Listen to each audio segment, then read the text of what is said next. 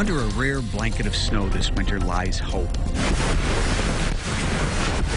Cazenovia College art and design professor Kim Wally had hoped to spend her fall sabbatical as she has earlier ones, studying thousands of miles away. Whoa! Instead, because of pandemic travel restrictions, she wound up just minutes from campus at the Stonehill Quarry Art Park. She salvaged her sabbatical plans in a case of mutual aid.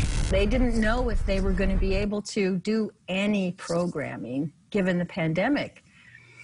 And I think for a while they thought, are we going to have to close? Wally reimagined an earlier installation she created back in 2005, casting tree stumps in concrete.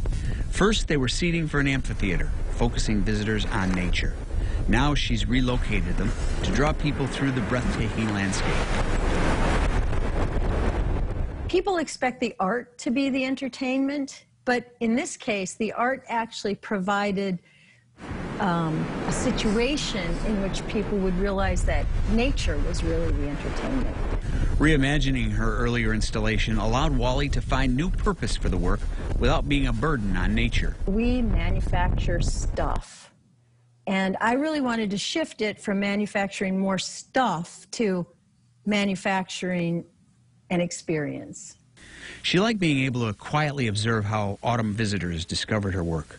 She'd see people stop and rest a foot on one stump to chat. Kids would drape themselves over another to watch frogs in the bog.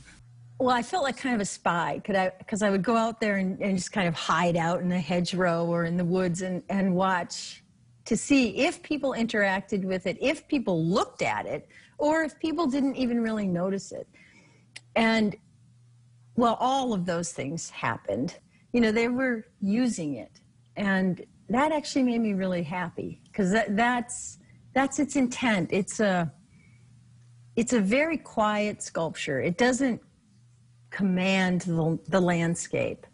You know, it's available for people to use. The Stone Quarry Hill Art Park is just east of Cazenovia off Route 20.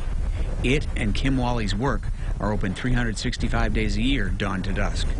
I'm Tim Fox, News Channel 9.